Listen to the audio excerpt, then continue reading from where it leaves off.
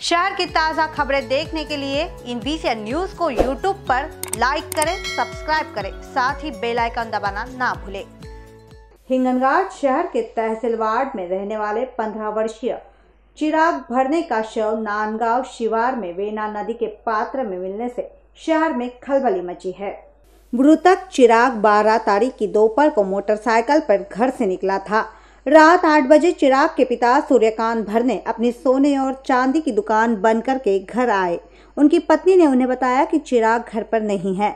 इस बीच बच्चे के दोस्त का फोन भी आया था। वह अपने दोस्त से दोपहर के 1:30 बजे 500 रुपए मांगने के बाद चला।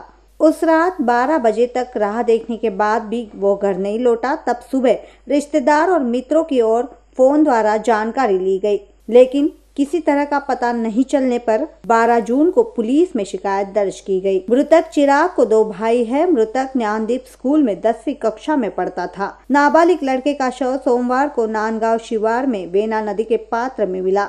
तब घर वाले व्यथित हुए और हमारे लड़के का घातपात हुआ है, इस प्रकार की शंका व्यक्त की गई है। पुलिस ने आत्महत्या करने की जानकारी दी है। INBCN न्यूज के लिए हिंगनघाट से रवि एनोरकर की रिपोर्ट।